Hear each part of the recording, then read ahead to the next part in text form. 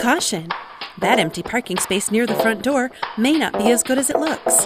If there's a tree overhead, it could be full of birds from up north who could cover your car with poop. If this happens to you, your choices are: 1.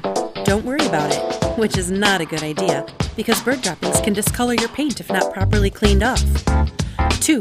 You can clean it off yourself, but be careful. You're likely to get poop all over your hands, and if not done properly, you could even scratch your finish. 3.